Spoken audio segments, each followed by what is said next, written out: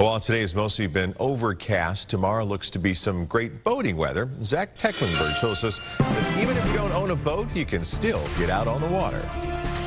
It's a lot of work just to put a boat in the water. Start to put your wheel down.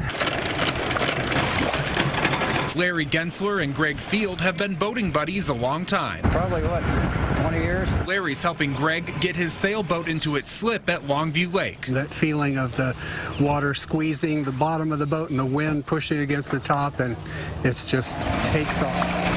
Greg used to sail at Smithville Lake, but says the shorter drive to Longview from his home in Independence changed his mind. I'm 15 minutes away. You're right close to home. You can still get out in nature. And you don't even have to own a boat. Jackson County Parks and Rec rents out watercraft at Longview, Jacomo, and Blue Springs. Everything from pedal boats to pontoons, which cost $225 for a full day on Saturdays and Sundays.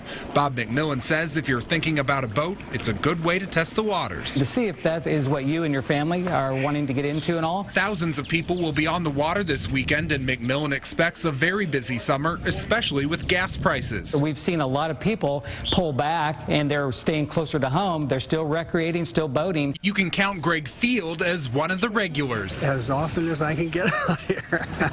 The beginning of a summer on the lake. Zach Tecklenburg, 41 Action News. Oh, we have rental prices in that story at kshb.com. And if you're thinking about camping at one of the Jackson County's 3 lakes, you're too late. Every camping site has been spoken for.